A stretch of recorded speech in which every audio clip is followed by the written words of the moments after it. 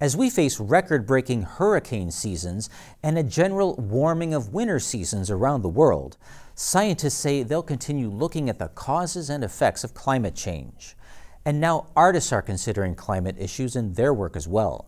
In January, more than 1,400 athletes participated in winter sporting events at the Lake Placid 2023 FISU World University Games, in a region that's recently seen a shortening of its ski seasons. A related conference entitled Save Winter attracted many people concerned about our habitat and the future of winter games. The events also inspired a juried art show called Save Our Winter at the Lake Placid Center for the Arts. The exhibit combines art and science to take a new look at Old Man Winter.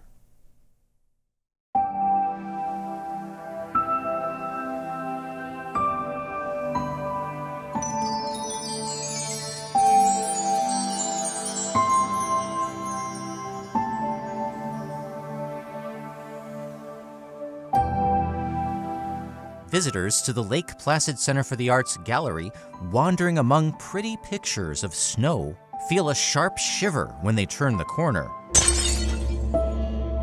No, they don't actually hear the pot break, but they see the results near the pedestal. And no, nobody accidentally broke the piece, as many fear. Artist Peter Schroep calls the work "Some Things Can't Be Undone."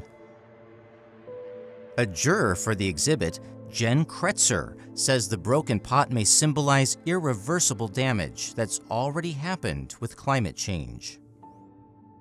We know that the climate crisis is displacing millions of people, that people have lost their lives, that we've had a loss in biodiversity, that all these horrible things are happening. Kretzer is the director of climate initiatives at the Wild Center, a natural history museum in nearby Tupper Lake. She says she has to be able to see a positive side to the devastating work of art. I think it's also equally as important to think about what can we do to save what we have?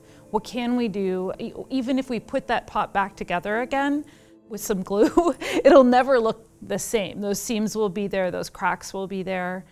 So we have both a piece that is inherently hard and challenging, and it comes with like the despair and anxiety and heartbreak that the climate crisis brings to so many millions of people.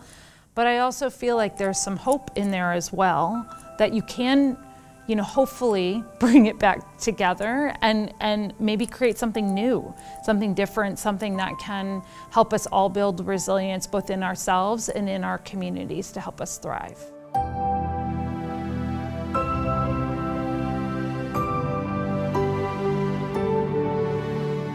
As I walk around the art gallery here at the LPCA, I see that the purpose of this exhibit was really to celebrate the joy of winter sport and winter culture here in the Adirondacks.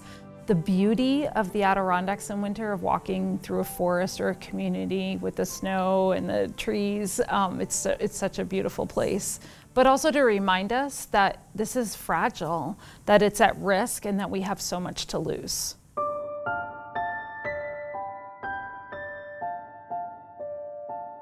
Many artists, including Nip Rogers, focused on just that. What we have to lose if winter weather melts away. This painting is called Winter Memories. My sister's grandson, there was a picture online of him catching snowflakes with his tongue, and it brought back memories of when I used to do that when I was a kid.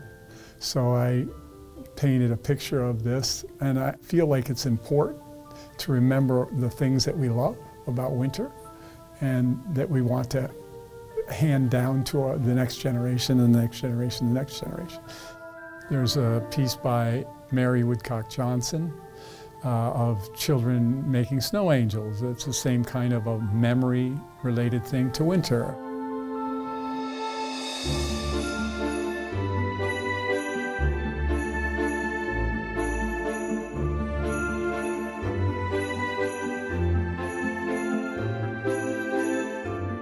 I have a lot of childhood memories of winter, memories of just walking at night in the snow. That was the other painting that I did in this show. I think those are memories that you miss. You know, if winter's not around, if we lose our winters, these kind of memories aren't going to happen. We have these wide open spaces that we can enjoy here. Here's the magnificence of winter, snow-covered mountains, a person having the opportunity to ski and experience that environment, and I'm afraid that's what we're going to lose through climate change. Artist Sandra Hildreth says many beloved traditions face threats from warming temperatures. The painting that I did of the Ice Palace is, first of all, is fabricated, but it's based on 20 years of living in Saranac Lake and seeing the Ice Palace being built every year. First glance, maybe people are going to think, oh, that's a beautiful sky. What's going on in this painting? Oh, it's an ice palace. But then why are there blocks of ice on the ground, and why is there caution tape going around it? So I wanted to show what happens when it gets too warm and it melts and it kind of spoils the whole event. Hildreth says she remembers a year when the palace in Saranac Lake could no longer welcome visitors. They wrapped it in tarps as a way to try to protect it from the rain that was coming.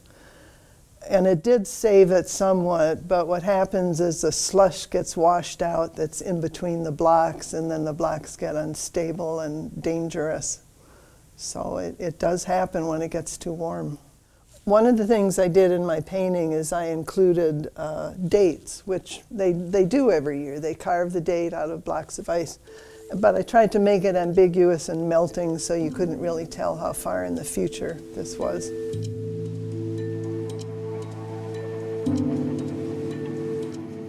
A work by artist Janet Milstein also looks to a potential future in the Adirondacks, a wake-up call for people who don't wish to see palm trees up north and invasive birds. My piece is called Sharing Concern, and it's a mixed media pigment print. The nuthatches in the piece are generally birds we see more frequently in the winter, and it speaks to the idea that they need a cycle, a seasonal cycle, to rest, to nest, to eat, and how a warming climate sets their cycle off.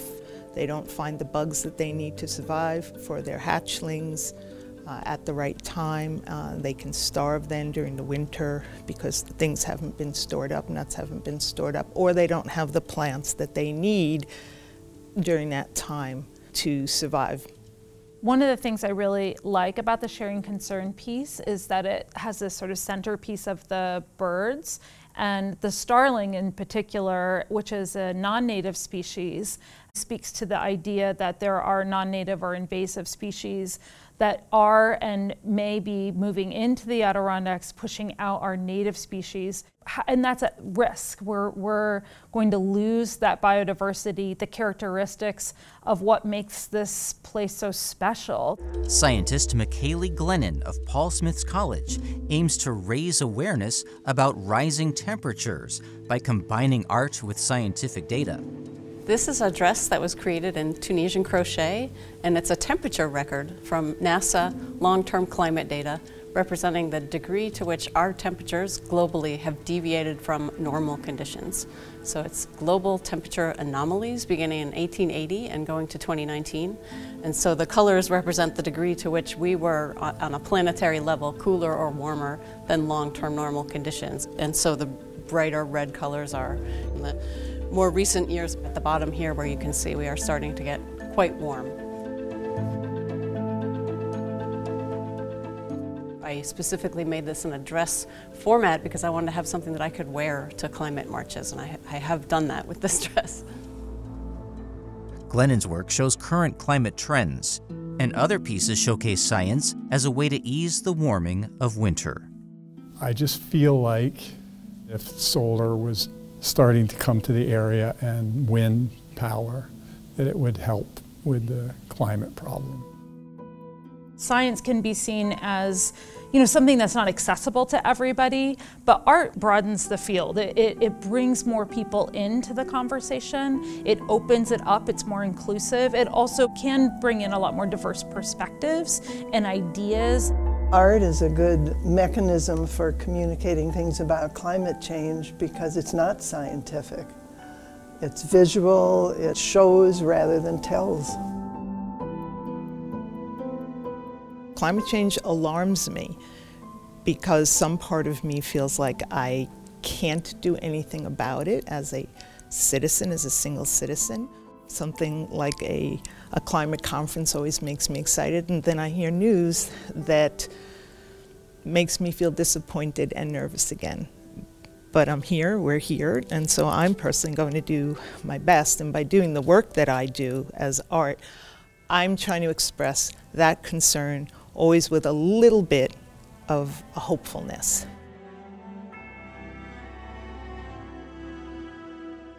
Beauty in art expression can be really powerful and evocative and give us a sense of optimism and help us visualize things that we didn't know could happen, like visualize what hope might look like or what solutions might look like in the face of the climate crisis.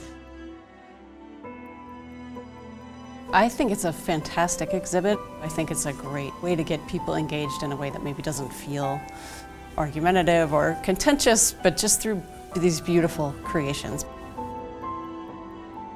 This is all about saving winter, right? And thinking about what can we do? What actions can we take at an individual level, at a community level, at a state level to create the change we want to see in the world and make sure that we're all a part of that change together for a healthy and sustainable future.